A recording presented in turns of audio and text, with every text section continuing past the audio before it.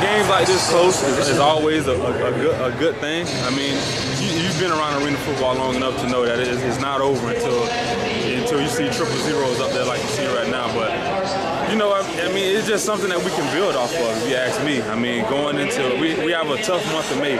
We got Philly and Arizona back-to-back, so you know, I mean, a game like this can actually help us out. And I think once we get a chance to go back and look at film, you know, make all the necessary corrections that we need to, I think we'll be all right.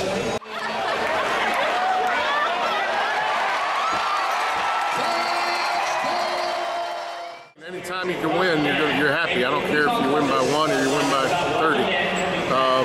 You know, we knew that Iowa was a good team coming in, and they got a good pass rush, and luckily our defense really stepped up tonight. I don't think I did the best job of coaching, and we had some mental errors and some mistakes that bogged us down a little bit.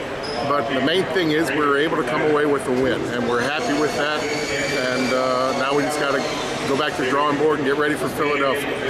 Last week we didn't even drive the ball at all offensively in the first half, so I mean that could play a factor into it. But you know, I mean the W is what really counts the most. I mean, we didn't play up to par on offense. That's why we have a defense. And those guys played lights out tonight, and you know, made my job a little bit easier as far as, you know, guiding the offense for a win tonight.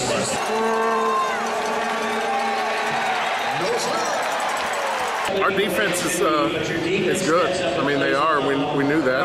And sometimes that's going to happen. We're going to play teams that are lights out, and we're going to have to be offensively sharp, and you know, we're going to have to make plays. But the defense stepped up and covered our backs tonight. And, you know, we're sitting here 5-0. You know, we got a couple guys dinged up on both sides of the ball. But, you know, guys stepped in. I mean, like Fudge, you know, he came in on a week's notice. I mean, local guy, Jacksonville guy, so it plays out for us at the end. You know, he played big, but I mean, like I told this guy, I mean, that's why we have a defense. I mean, if we don't play up to par, those guys' jobs are to keep those guys out of the end zone, and our job is to get in the end zone. So, I mean, like I said, they helped us out a lot. And I mean, we got a bunch of vets on the team, so you can't count anybody out.